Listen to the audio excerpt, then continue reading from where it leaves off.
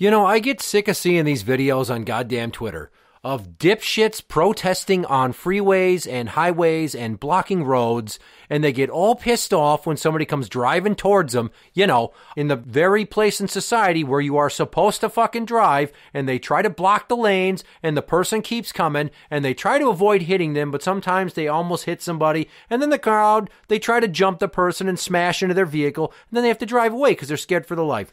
Or you get people that come to a stop and they start hucking things at their vehicle for coming within even fucking spitting distance from them where they don't fucking belong because it's a roadway, not a sidewalk, not a parking lot, not anywhere else. And they fucking drive slowly to get out of there because they're scared for their lives, and some fat stupid bitch gets run over trying to block the vehicle, and then you inevitably get everybody like, oh my God, and one dumb bitch in the background like, what the fuck? What the fuck?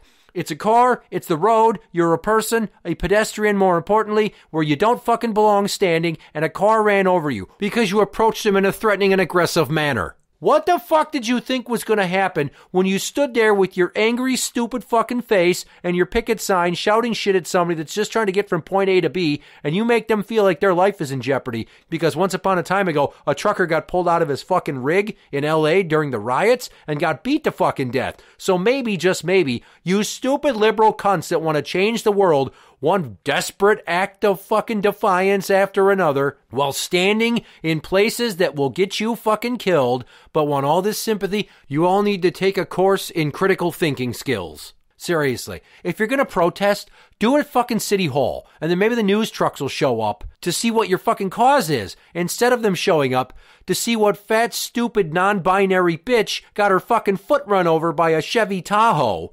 And everyone's sitting there like, hey, you're fucking stupid. They're like, don't call us stupid. We need change in society. We're trying to be warriors for the oppressed. No, you're fucking idiots, and you don't understand how Darwinism works. Car against person, car wins literally every time, unless that person is either Hancock from the movie of the same name or the Incredible Hulk that doesn't exist. Do you see my point? These are fictional fucking characters.